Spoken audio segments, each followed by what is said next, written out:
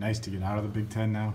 Yeah, I In a mean, sense, it's just such a grind. yeah, I mean, it's just it's a bar fight every night. It's always a brawl. So it'll be nice, to play some people that haven't been scouting us for 10 years or whatever. So that'll be nice. But we also understand that Cincinnati is going to provide some tough challenges for us as well, and our coach will get them down and we'll get a scouting report. How big a deal is that when a team sees you the second time? Same with you when you see another team.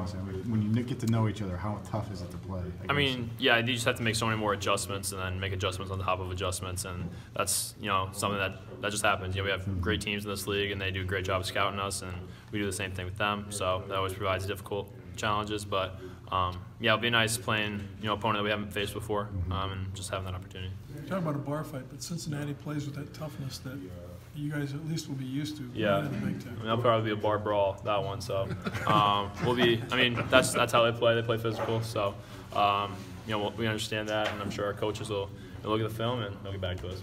Who's your guy to lean on in a bar fight on this team? Oh, I'm taking Cordell for sure, but after that, I'm taking Tyler Cook. I don't think anybody wants to mess with him too much. You're the old guy in the room. Do you still get some butterflies? No one kind of waiting to see where the name was coming up? Yeah, I mean, you always do. No matter how long you've been here, it's something that you always look forward to. Something that no matter how long you've been here, it's something that's always going to be impression that you have. It's something that it's just a special moment.